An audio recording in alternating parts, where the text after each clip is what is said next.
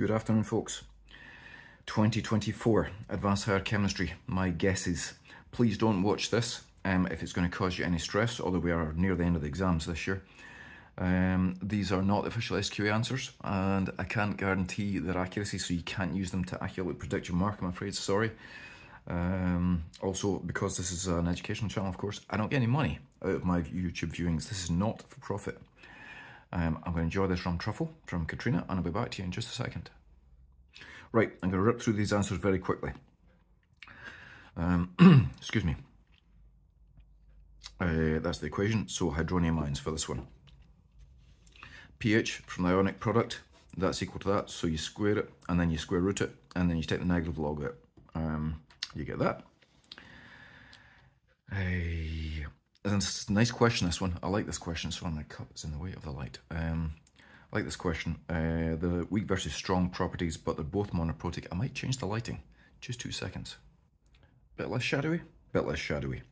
They're both monoprotic, so therefore the only thing's the same as the mass.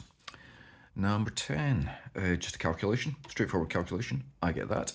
As I said, could be wrong in these, of course. Could well be wrong. Certainly happened before. This one here, the reaction is feasible. That's the only thing you can work out from the negative delta G. That's B. It's quite tricky, that one, actually, because it is... Oh, no, I forgot that one wrong. Hold on. Spontaneous formation of a snowflake.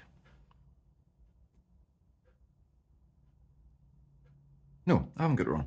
If the process is spontaneous, that means that the increase in it, the entropy of the snowflake is increasing, which means the entropy of the surroundings must always do the opposite. So no, I've got it, I think. We'll find out in August. This one here, this is quite a nasty one. It's a little bit of maths here, really.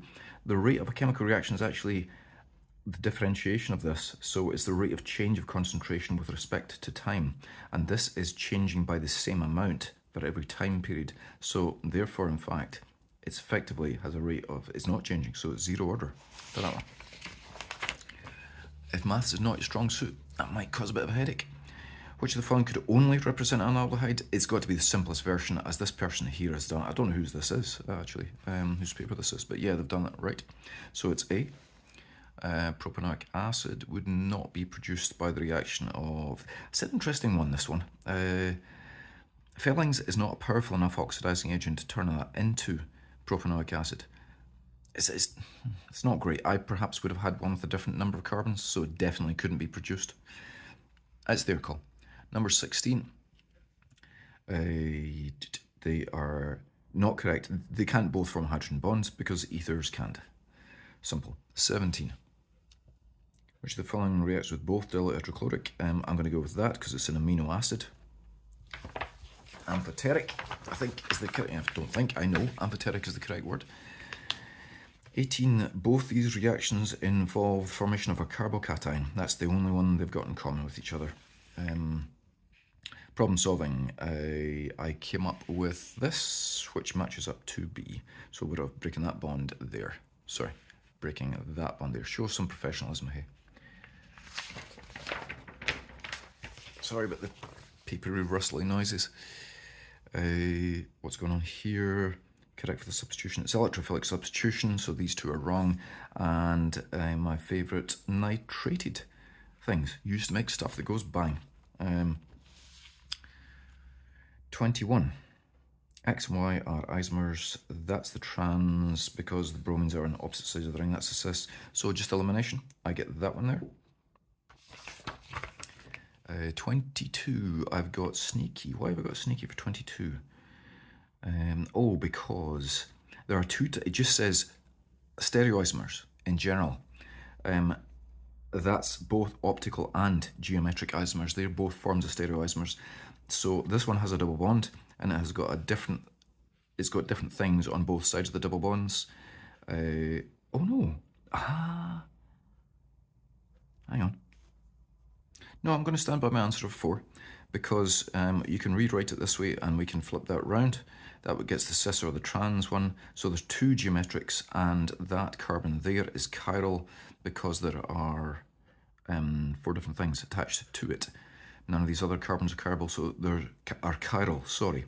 2 opticals, 2 geometrics. I'm going to go with 4. I'm doubting myself here because I did this late last night.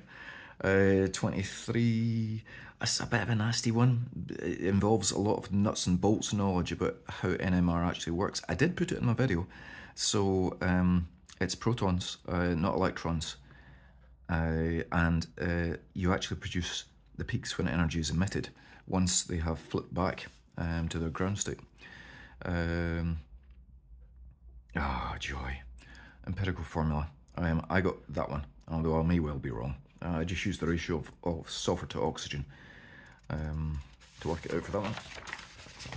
And our last one. This is quick run through. I just isolated the fragment that was present in all of these, and I reckoned it was A. And we're done. Tune back in for the written part.